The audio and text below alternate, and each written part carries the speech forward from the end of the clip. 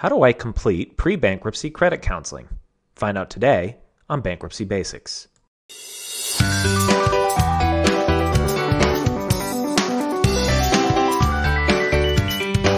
Hi, I'm Kate Best, bankruptcy paralegal here at Arm Lawyers in Attorney Patrick Best's office. Today we're going to review how to take the online credit course. The online credit course is required for all debtors to complete prior to the filing of your bankruptcy. You will receive a certificate that needs to be filed along with your petition. Failure to do so will mean immediate dismissal of your case, so it's important that you take it prior to filing and that our office has a copy.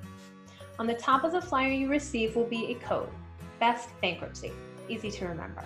As long as you put that information into the website when you take the course, the certificate should automatically be emailed to our office. We do suggest you hold on to a copy that you are emailed in case it gets lost in the mail and we, for some reason, don't have it. That way you can forward it to us. The course takes about an hour, and any information requested, you should be able to answer easily. The answers that you supply do not need to match the amounts that you listed on our questionnaire, so don't feel like you need to call us and ask what you put down for your electric bill. We will not receive any additional documentation from the credit company except for the credit certificate, indicating you completed the course. The course is district specific. There's a list of counties and their associated districts on the back of the credit counseling flyer.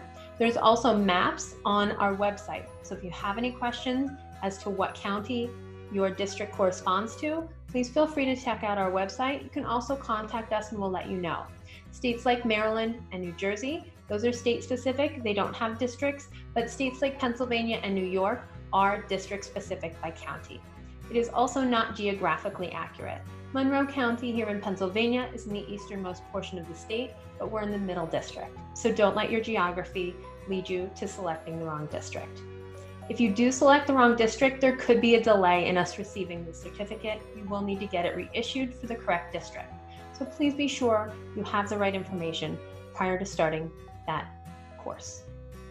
Should you have any questions while you're working on the course, please don't hesitate to reach out. Our office is always here through email and by phone. We look forward to helping you.